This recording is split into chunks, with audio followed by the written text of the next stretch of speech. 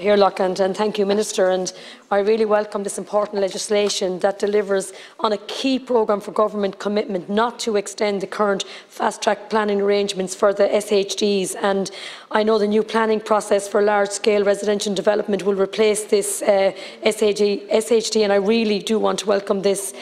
This new process will ensure the delivery of housing developments of 100 or more homes, which will be in both public and private, and I think that's so important.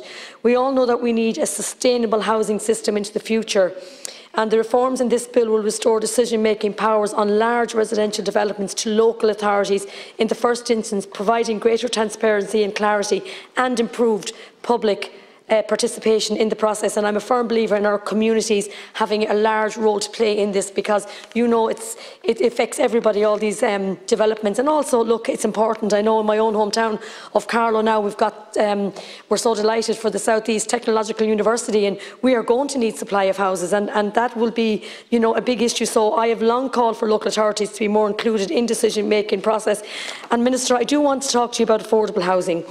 And while I welcome this bill, and I think it's really important, I think it's a really step in the right direction.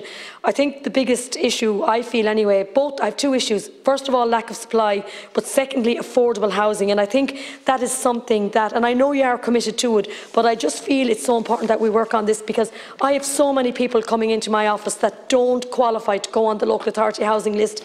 They can't get a mortgage from a bank or building society, so we need to give them that chance to have an affordable home. So I would again ask you to address this. But again, you know, supply, as I said, is an issue. But there is a company, Minister, Carlow Build, which delivers prefabricated homes at affordable price.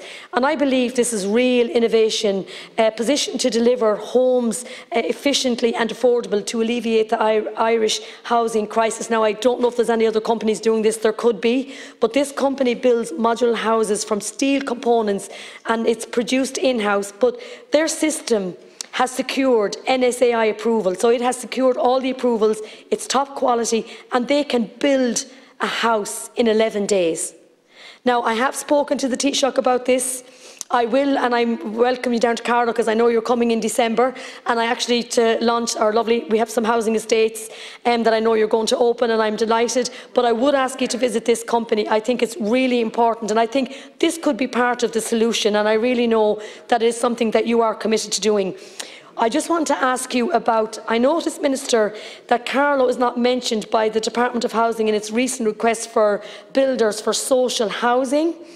I note that a letter was sent to local authorities in Dublin, Waterford, Limerick, Galway, Kilkenny, Westmeath, Meath, Wicklow, Kildare, Louth and Laois, asking builders to consider offering homes with planning permission where construction has not yet commenced to local authorities under an advance purchase turnkey arrangements. And I know, and I want to welcome this, Minister, but I would ask, as you know, Minister, and you know me well enough to know, because I talk to you regularly about Carlow and Kilkenny, of course, but particularly Carlow, where I feel that, you know, we need to be included.